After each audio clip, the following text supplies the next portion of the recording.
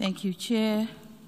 Your Excellency Abdullah Shahid, President of the General Assembly, Your Excellency Antonio Guterres, Secretary General of the United Nations, Excellencies, Heads of State and Government, distinguished delegates, ladies and gentlemen, let me commence by joining previous speakers in applauding you, Mr. President, for being elected to preside over the 76th session of this august assembly and for the exemplary manner in which you have been presiding over this session. I also commend you for the able manner in which you mastered to make possible for us to meet physically despite unprecedented circumstances brought by COVID-19 pandemic.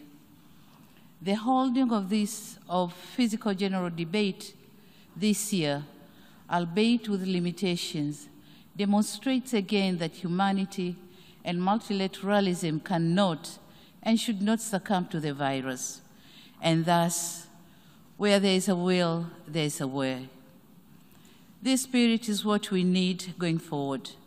It is why I support and subscribe to the theme of this 76th session that call all of us to build resilience through hope, to recover from COVID-19, rebuild sustainability, respond to the needs of the planet, respect the lives of the people, and revitalize the United Nations.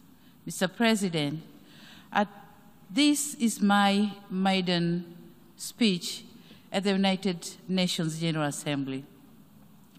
Allow me, on behalf of the people and the government of the United Republic of Tanzania, to thank all members of the United Nations for your condolence message extended to our nation following the untimely passing of our late President, Dr. John Pombe Magufuli, on 17th March this year. May his soul continue to rest in eternal peace. We remain indebted to you for the thoughtful of comforting messages which helped us to prevail over that in unprecedented test to our nationhood. It is in the same vein that I thank the outgoing President of the 75th session for dedicating a slot on the 59th plenary meeting of the General Assembly on 16th of April 2021 to pay tribute to our beloved late President Dr. Magufuli. Indeed, this was a gesture of solidarity and brotherhood. Mr. President, it is not by sheer coincidence that I chose to attend the United Nations General Assembly as my first trip outside Africa since I took the office. I did so out of my deep sense of conviction and faith in multilateralism, in solving multitude of challenges that our world faces today. I'm here to assure you that under my stewardship, Tanzania will remain a formidable member of the United Nations and a dependable supporter of multilateralism. We'll keep our arms open to those who embrace us and engage with us. We'll continue to be Tanzania that you have known and relied on, a Tanzania that peacefully and respectfully coexisted and cooperated with all countries, big or small, mighty or weak, rich or poor, to make this world, our world, a better place for all of us. Mr. President, COVID-19 pandemic has reminded us how vulnerable we are as individual countries, regardless of our size, wealth, or geography. As we meet here today, we have less than a decade ahead to meet our collective commitment to achieve the Sustainable Development Goals. I note with great regret that according to the Sustainable Development Goals report of 2020, right now, the world is not on track to achieve the 2030 agenda, mainly due to adverse impact of COVID-19. The report further shows that in some areas, this pandemic has even reversed the progress that was already achieved years back. For instance, It is expected that around 71 million people who got out of extreme poverty will be pushed back into that situation because of this pandemic. What is depressing is the fact that these impacts are not felt evenly. We in the developing world are the most affected. It is therefore imperative that concerted efforts are undertaken to address this devastating situation. Mr. President, developing nations must be assisted in addressing socioeconomic impact of out of COVID-19. On this note, we are thankful to multilateral financial institutions for their efforts in saving many economies from collapsing. These kinds of interventions are important. We cannot afford to take refuge on the onset of COVID-19 as an excuse for not making sufficient progress on achieving the Sustainable Development Goals. Mr. President, Tanzania has not been spared by COVID-19. After the onset of the pandemic, we in Tanzania, and I believe in many other developing countries, were stuck in the twilight of protecting lives and protecting livelihoods.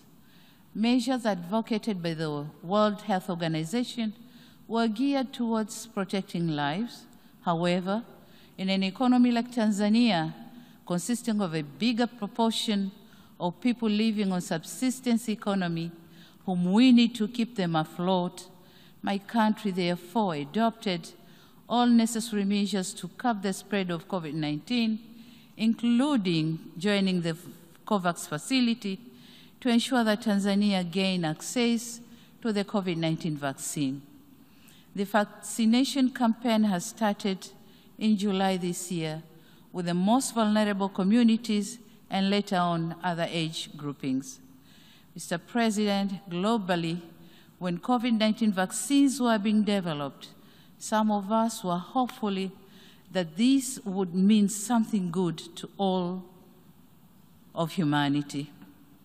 Nevertheless, we have come to learn that the virus is moving faster than the global production of and distribution of vaccines.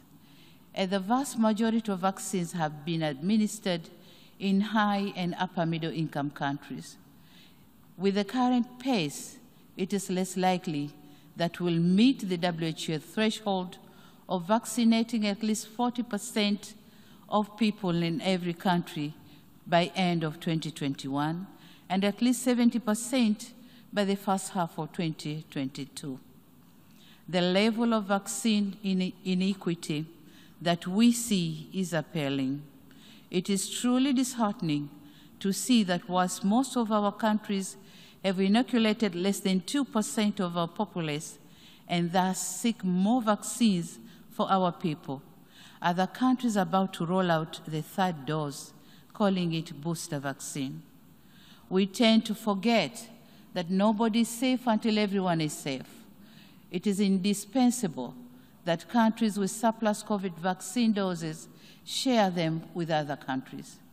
On another note, it is our humble request that the patent rights on COVID-19 vaccines should be waived for developing countries so that they can afford to produce the vaccines.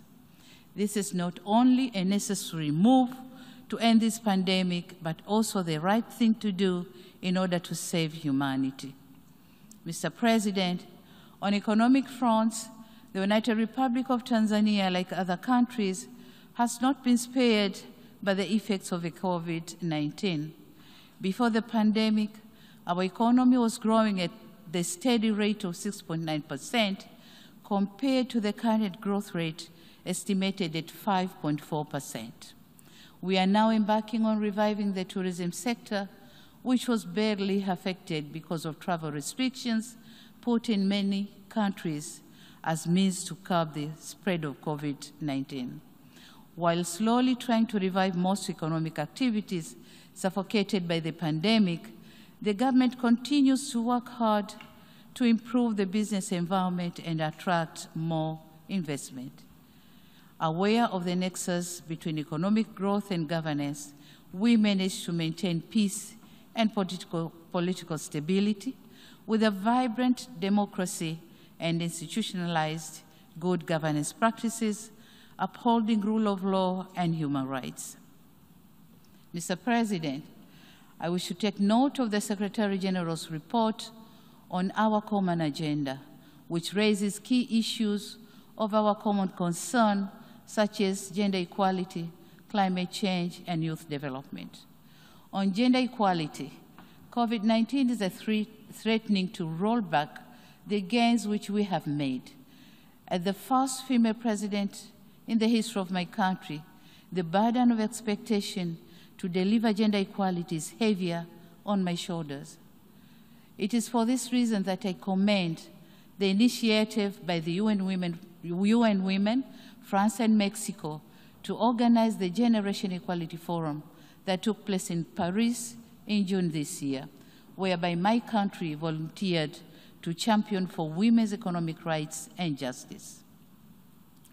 Aware that being passionate about gender equality is not sufficient, my government is reviewing policy and legal frameworks in order to come up with actionable and measurable plans to ensure economic empowerment of women, but also other aspects pertaining to gender equality and gender parity. We are also working on designing and implementation gender-responsive macroeconomic plans, budget reforms, and stimulus packages with the objective of reducing the number of women and girls living in poverty. Mr. President, the challenges of climate change are really affecting livelihoods, peace and security, and forceful displacement of our people. Tanzania government spends 2 to 3% of GDP to mitigate and build resilience of communities.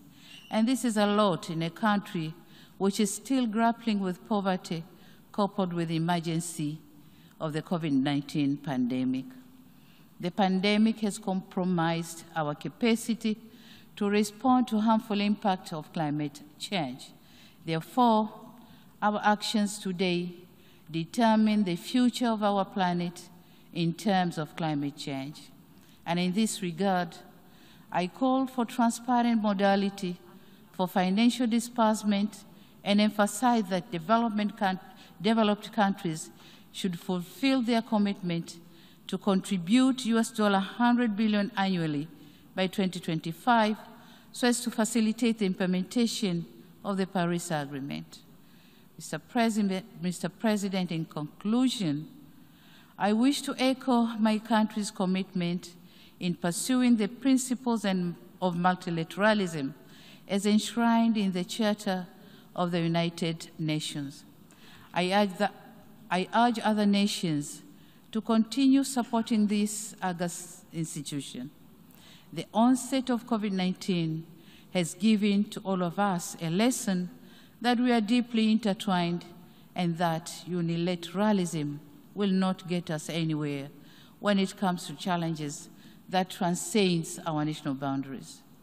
A wise person once said, and I quote, "Alone, one will go faster, but together we'll go far. Multilateralism must always prevail." Mr. Chairman, I thank you, and I thank you all for your kind attention. Thank you very much.